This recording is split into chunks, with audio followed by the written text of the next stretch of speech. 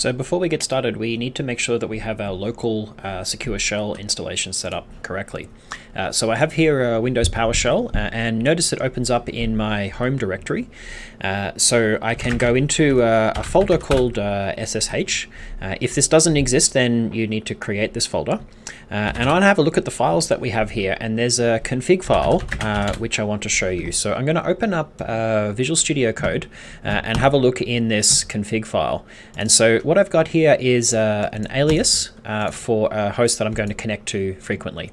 And basically this is the IP address and this is the username. And I set this up here because honestly I really hate typing in IP addresses.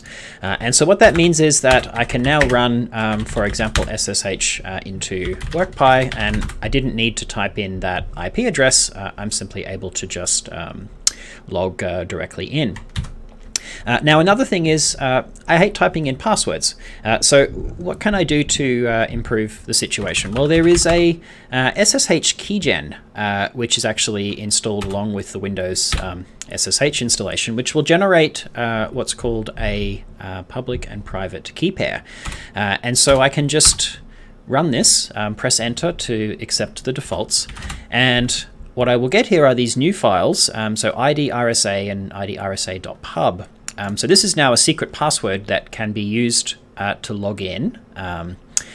And this here is the shareable side of that key.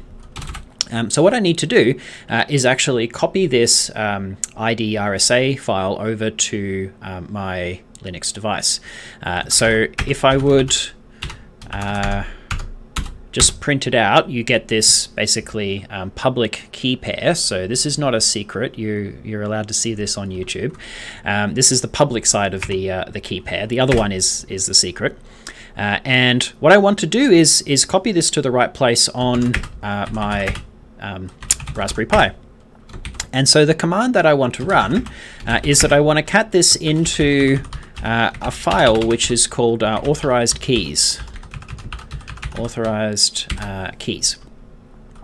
And so I need to obviously type in my password, and so that will now place this file, the contents of this file, onto into this place on the device. So now if I run SSH WorkPy, hey look, no password. Isn't that nice? So the next thing, of course, is we want to work with Visual Studio Code. So to work in VS Code, I need to connect remotely. So once I've installed the remote extension, there is this option here to open remote. I'll just show you my extension settings. So the remote extension is, we want remote SSH, is this one here. So you need to make sure that you have this extension installed. With that installed, I now click here. I want to open a new remote window. I want to use the one that comes from remote SSH, so connect to host. Because of the alias that I set up before, it's already prompted right here, and it will now open a new window and connect. Now the first time it needs to install some software, so this will take a moment, and you see I'm now connected to this device. What I'm going to do is open a folder on there, and so I have a little application, a C++ application in this folder called demo. So I'm just going to go ahead and open this folder, and I'll close off these background windows so we get a nice simple view. So here we have basic application. It has CMake lists to go along with it, and there is a build folder into which the contents of the build will be placed.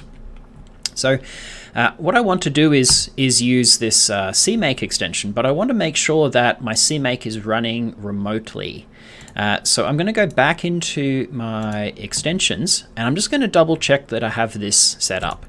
So notice here it's got the local extensions and it's got the remote extensions. So I need CMake and CMake tools, and also the C++ language environment. I need this to be installed on the remote device, right? Because I want to compile and debug on the remote device.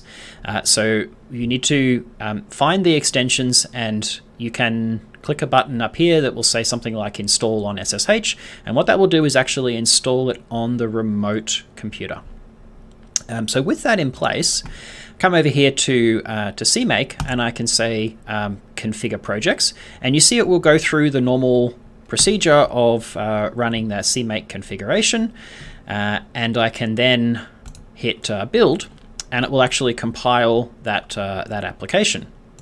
So I could, in my terminal, I could have a look in build, and I could actually run my application, and it will do you know, what it is supposed to do, Control-C to quit, like a normal Linux command line. Okay, but I'm using an IDE, right? I want more than just a command line running. I want a full-on debugger. So to set that up, what we have to do is create this launch.json file. And so this is, oh, I need to install category extensions, C++. I should already have this installed. Let me go maybe from here with this open. I want to create this, and I want to automatic, add configurations. Here we go. What I want is GDB is the debugger, and I want to launch. So this will launch a new program. So then the rest of these settings are all fine. The one that I need is just to edit this program. The name of my program, it's in a folder called build, and it's called demo. So that was the name of the actual executable. So if I save that, I now get a run option here. I can go run start debugging, which will then build and launch my program. So I see debug information, and over here on the terminal, I have my app actually running. So I can, for example, set a breakpoint, now do something to trigger it, and you see now I have a breakpoint. I can step through my code, I can inspect variables, I can do all the nice things of the debugger, and all of this is running remotely on the target Linux device. So really quite a nice debugging environment. Now, one final thing to keep in mind is if you are using a graphical application, so one that displays graphical windows, then this basic setup here is not going to work. In that case, what I recommend that you do is compile everything inside of your IDE, but then switch over to something like a VNC window in order to actually view the graphical output. But for simple command line applications, this is pretty much the main setup that you need. So I hope that is useful to you.